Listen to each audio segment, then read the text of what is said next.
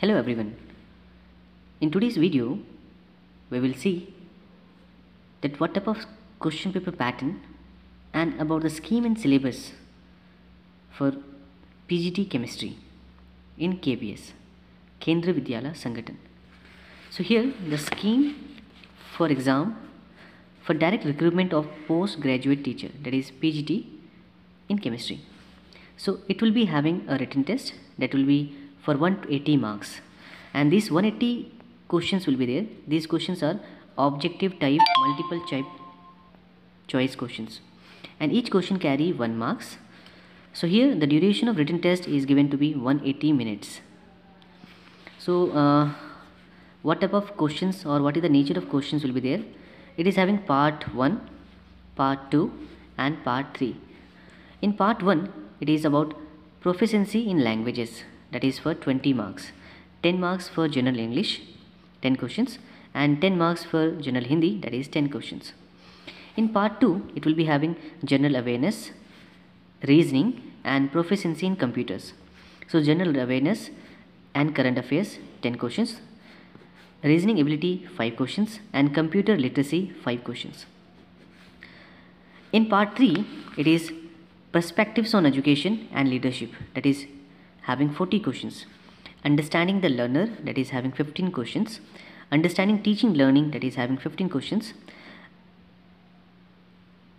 Creating conducive learning environment and school organization and leadership, that will be having 10 questions.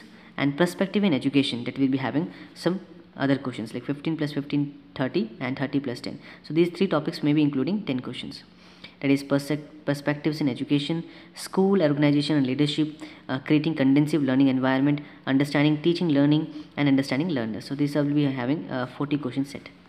Then about your part 4 will be having subject specific syllabus, that is of 100 marks.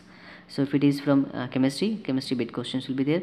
If it is from physics, if it is from mathematics, depending upon the subject concern, that many number of questions will be there. So 80 marks it is from general part, and 100 marks it will be subjective based questions. Then after the written examination, professional competency test will be there. The professional competency test is of 60 marks, that will be including demo teaching, which is for 30 marks, and interview for 30 marks. The weightage of written test and professional competency, demo teaching 15 and interview 15 will be 70:30. The final merit list will be based on the performance of candidate in written test and professional competency test taken together. So final merit will be formed after your written test and your professional competency test together. Now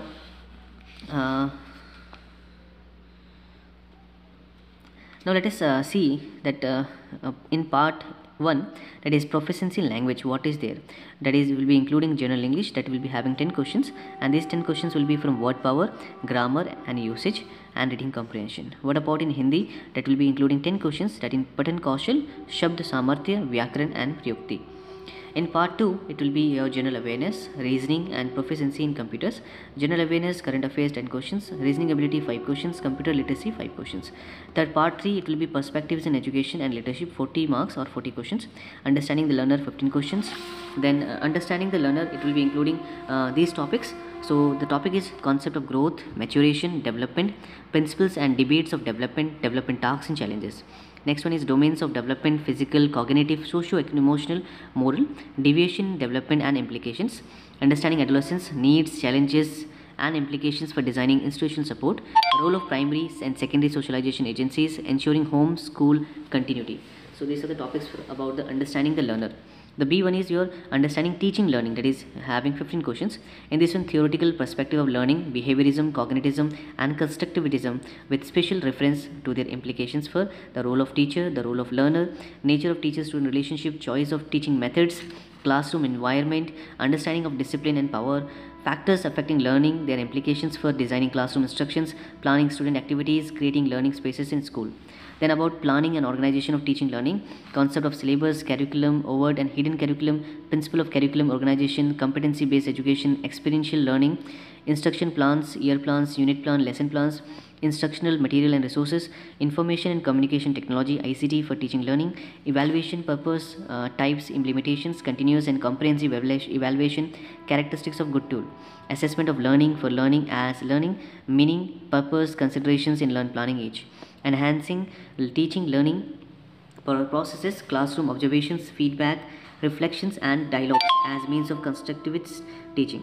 Then about 4 questions will be from creating conducive learning environment, that concept of diversity, disability and inclusions, implications of disability and social construct, types of disabilities, their identification and interventions, concept of social mental health, addressing the curative, preventive and promotive dimension of mental health for all students and staff, providing for guidance and counseling, developing school and community as a learning resource.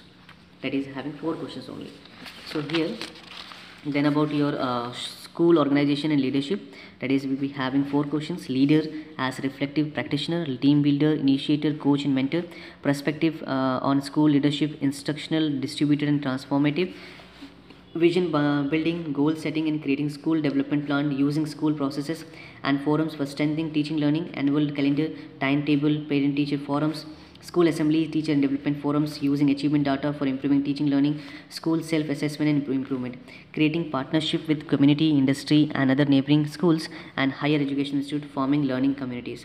2 questions will be from perspective in education, that is NEP 2022-2020, curriculum and pedagogy in schools, holistic and integrated learning, equitable and inclusive education, learning for all, competency based learning and education, guiding principle for child rights, protecting and provising for rights for children to safe and secure school environment, right of children for free and compulsory education act 2009, historically studying in national policies and education with special reference to school education, school curriculum, principles, perspective, learning and knowledge, curricular areas and school stages, pedagogy and assessment.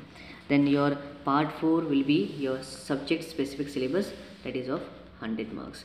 So when I consider your subject specific syllabus include NCERT, CBSE syllabus and textbook of class 11th and 12th. However, the question will be testing the depth of the understanding and application of all these concepts at the level of post graduation.